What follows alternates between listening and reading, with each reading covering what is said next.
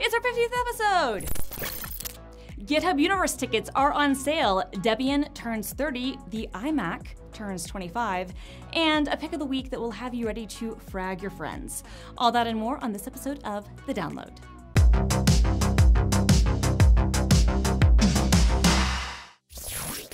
Welcome back to another episode of The Download. I'm your host, Christina Warren, Senior Developer Advocate at GitHub, and this is the show where we cover the latest developer news and open source projects.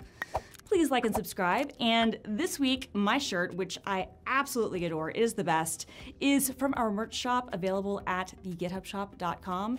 So if you want to get your own GitHub air quotes tee or any of our other awesome swag in person, you definitely want to come to GitHub Universe. That's right, GitHub Universe 2023 is back and coming to you in beautiful San Francisco, California at the Yerba Buena Center for the Arts on November 8th and 9th. And we are going to be streaming it online as well at githubuniverse.com.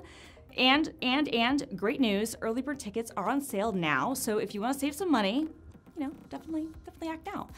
This year at GitHub Universe, we're going to be honing in on 3 different areas: the impact of AI on productivity, protecting your software with proactive security measures, and transforming the way that you work using a better developer experience. You know that I'm going to be there. So if you come, be sure to say hello. But look, legitimately, this is one of my favorite developer conferences, and this was true long before I ever worked at GitHub, or even Microsoft for that matter. And the little bit that they've let me see so far looks really great, and so this is an event that you don't want to miss. You can get all the details and your early bird tickets at githubuniverse.com, and I've got links to all that in the show notes and the description down below. Moving on to some celebratory news, Debian, which I might controversially call the most influential Linux distribution of all time, sorry Red Hat, it turned 30 this week. That's right, 30 years ago this week, the late Ian Murdock announced the imminent completion of a brand new Linux distribution, which he called the Debian Linux release.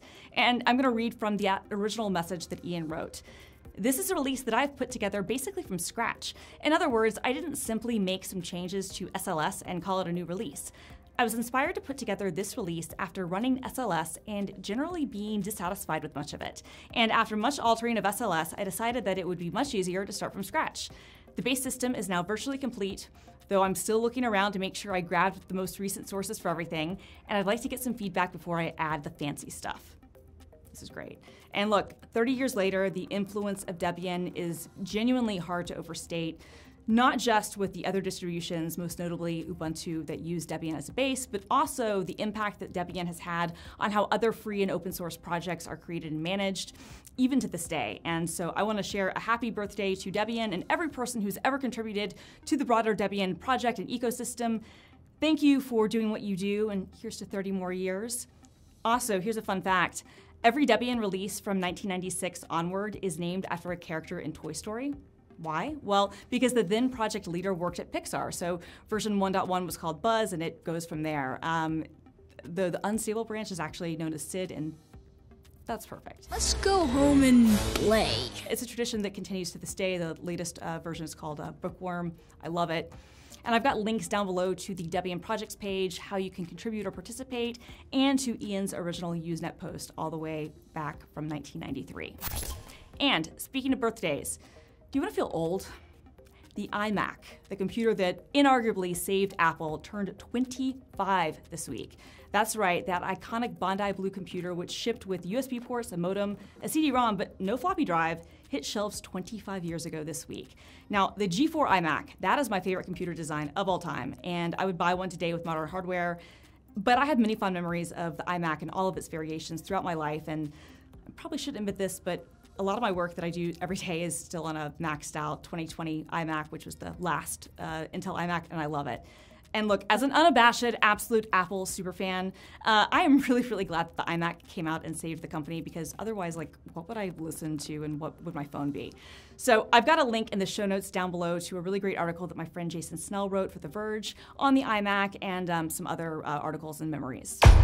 And now it's time for the GitHub Project Spotlight. And this is where I highlight one of my favorite open source projects on GitHub. And this week, I want to turn attention to HTMX. So HTMX is a fantastic project, and that is part of the GitHub Accelerator. So that's awesome.